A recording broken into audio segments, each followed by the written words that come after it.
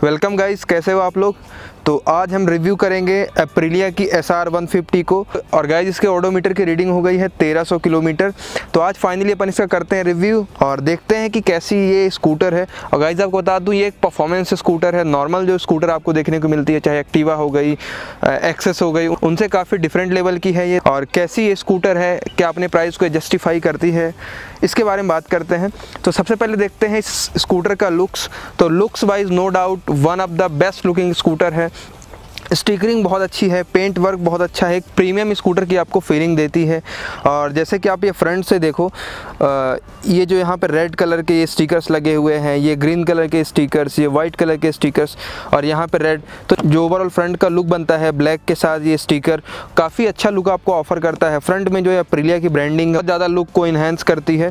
और साथ ही साथ में आप देखो यहाँ पे SR कार्बन लिखा हुआ है। यहाँ पे आप देखो आपको कार्बन फिनिशिंग मिलती है, यहाँ कार्बन फिनिश मिलती है, ऐसे ही यहाँ पे कार्बन फिनिश मिलती है।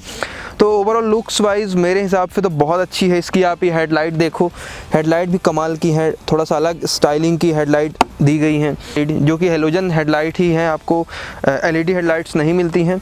तो यही है। और लुक्स वाइज बहुत अच्छी है, बहुत ही कमाल का लुक आपको ऑफर करते हैं। इसके जो टायर हैं वो भी काफ़ी वाइड टायर हैं, बड़े टायर हैं। इसमें आपको 120/70 के टायर मिलते हैं और बड़े टायर हैं। तो इसका आप जब बिल्कुल आप राइड करोगे तो आपको एडवांटेज मिलने वाला है। और अभी मैं इसको राइड करूँगा और मैंने राइड किया है, बहुत कमाल की स्कूटर है ये।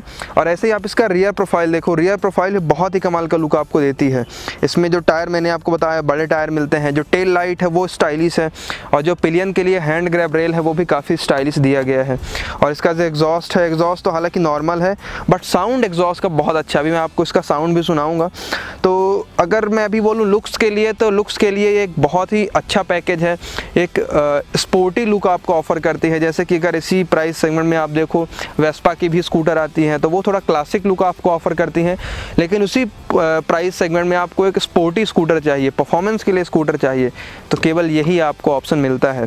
और बहुत अच्छा है। ये नॉन ABS वाला वेरिएंट है। अभी आपको इसमें ABS का भी ऑप्शन मिलता है, तो ABS भी आप ले सकते हो, जो ब्रेकिंग को और इम्प्रूव करेगा।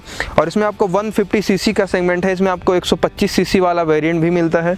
इसका देखें इंस्ट्रूमेंट कंसोल, तो इसमें आपको सेमी डिजिटल इंस्ट्रूमेंट कंसोल मिलता है, जो कि इसका स्पीडोमीटर है वो आपको एनालॉग में मिलता है और बाकी इन्फॉर्मेशन आपको डिजिटल में मिलती है।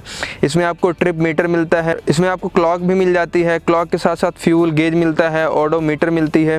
और इसी के साथ इसकी स्विच की क्वालिटी काफ़ी अच्छी है। इसमें आपको ये देखो स्विचेस जो हैं उनकी क्वालिटी काफ़ी अच्छी है, प्लास्टिक की क्वालिटी काफ़ी अच्छी है। और गाइज़ आपको बता दूँ, अगर मैं क्वालिटी वाइज देखूँ कि इसके जो फाइबर के मटेरियल हैं वो कैसे हैं, तो गाइज़ फाइबर के मटेरियल आप देखो, चाहे जो स्टिकर की क्वालिटी देखो, क्वालिटी वाइज बहुत अच्छी है।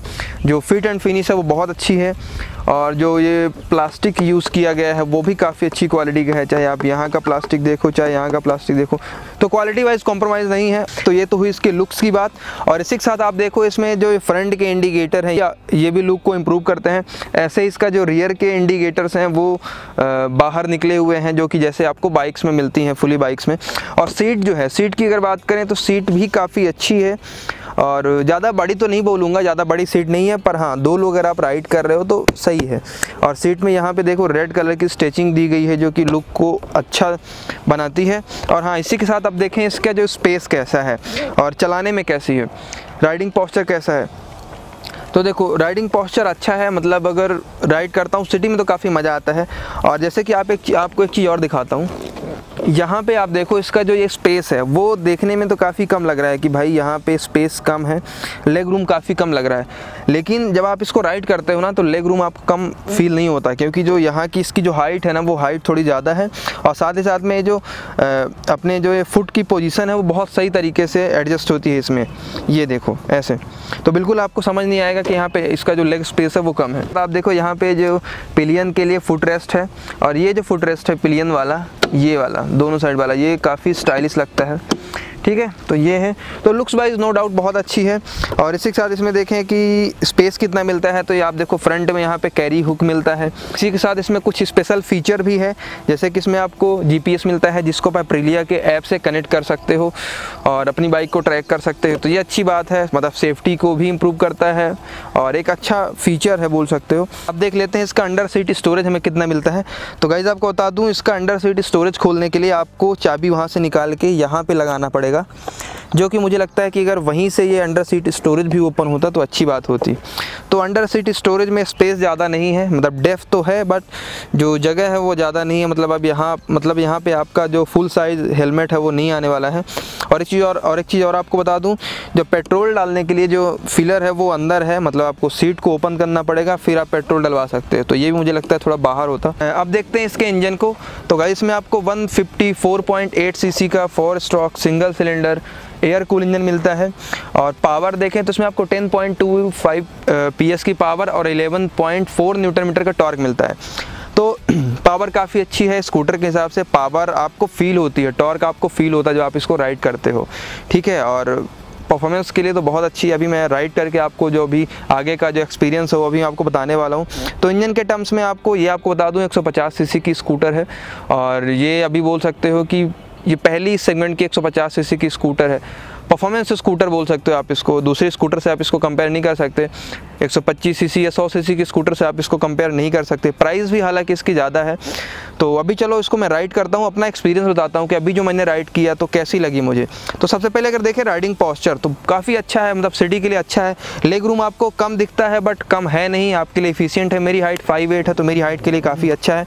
और इसी के साथ अगर मैं इसका पिकअप बताऊँ तो पिकअप तो भाई अच्छा है। थोड़ा सा मतलब इनिशियली जैसे आप स्टार्ट करते हो आपको लगता है थोड़ी स्कूटर हैवी है, क्योंकि दूसरी स्कूटर से एक्चुअल में ये आपको हैवी फीलिंग देती है। बट जब इसका जो पिकअप है इनिशियली बहुत अच्छा पंच आपको मिलता है। और मैं ये बोल सकता हूँ कि जो 150 सीसी की बाइक्स हैं उनको टक्कर दे सकती है ये। तो पिकअप वाइज नो डाउट बहुत अच्छी पिकअप है इसकी। और हाँ, पिकअप के साथ साथ इसका जो एग्जॉस्ट का साउंड है ना वो बहुत अच्छा, अभी मैं आपको सुनाने वाला हूँ। जैसे आप इसको थ्रोटल इंक्रीज़ करते हो तो जो एक साउंड आता है एग्जॉस्ट से वो अलग ही लेवल का आता है। तो आपको और वो थोड़ा सा कॉन्फिडेंस बढ़ाता है और आपको मज़ा आता है राइड करने में। तो हैंडलिंग बहुत अच्छी है और कॉर्नरिंग बहुत अच्छी है। टायर वाइड है तो जैसे आप कॉर्नर्स लेते हो वहाँ भी आपको अच्छा रिस्पॉन्स देती है। और सिटी में हैंडल करने में भी दिक्कत नहीं है। ब्रेकिंग भी बहुत अच्छी है। ये डिस्क वाला वेरिएंट है। अगर आप ABS वाले मॉडल की ओर जाओगे तो सेफ्टी इंक्रीज़ हो जाएगी तो ब्रेकिंग और अच्छी हो जाएगी। बट इसकी ब्रेकिंग मुझे बहुत अच्छी लगी। जैसे अगर आप स्पीड में हो, आप पैनिक ब्रेकिंग करते हो तो काफ़ी अच्छी आपको ब्रेकिंग ऑफर करती है। और इसी के साथ इसके टॉप स्पीड की बात करूं तो 100+ ये आराम से चली जाती है। अगर आप थोड़ा सा हाँ टाइम लेती है जाने में, क्योंकि स्कूटर है उतना आप एक्सपेक्ट नहीं कर सकते। 150 सीसी का इंजन है बट ये 100+ ऐसा नहीं है कि 100+ जाने में स्ट्रेस लेती है दूसरी स्कूटर की जैसे। तो 100+ आराम से जाती है। आप 120 तक भी जा सकते हो। काफ़ी अच्छी, मतलब टॉप स्पीड भी आपको अच्छी दी गई है। तो बेसिकली यही है, परफॉर्मेंस वाइज बहुत अच्छी है, ब्रेक्स बहुत अच्छे हैं, स्टेबिलिटी बहुत अच्छी है कॉर्नर में और हैंडलिंग बहुत अच्छी है। तो ओवरऑल काफ़ी अच्छा पैकेज है। अब कंफर्ट की अगर बात करूँ मैं तो सीट की कंफर्ट, सीट थोड़े से हार्ड हैं दूसरे के कंपैरिजन में बट आपको सिटी राइड में अच्छे हैं, सिटी राइड के लिए काफ़ी अच्छे हैं, कोई दिक्कत नहीं करने वाले हैं। और पिलियन की सीट थोड़ी सी छोटी है तो अगर आप सिटी राइड में हो तो ठीक है, लेकिन अगर आप लॉन्ग राइड में जा रहे हो पिलियन के साथ तो मुझे लगता है कि पिलियन थोड़ा सा अनकम्फर्टेबल फील कर सकता है। और अगर सस्पेंसन की बात करें तो सस्पेंसन भी काफ़ी अच्छे हैं। तो ओवरऑल ये बाइक अच्छा पैकेज है। अगर आप परफॉर्मेंस से स्कूटर सर्च कर रहे हो, आपको बाइक नहीं खरीदनी है, आप स्कूटर ही अच्छा लेना चाह रहे हो तो अप्रिलिया की SR150 आपके लिए बेस्ट ऑप्शन है। अब अगर बात करें इसकी प्राइस की तो ये ऑन रोड पड़ी थी 1,01,000 रुपये और डिस्काउंट वगैरह लगा के मतलब 98,000 तक ऑन रोड भोपाल में है। अभी इसका जो ABS वाला मॉडल है थोड़ा सा और आपको पे करना पड़ेगा उसके लिए 7-8 हज़ार 10,000 रुपये।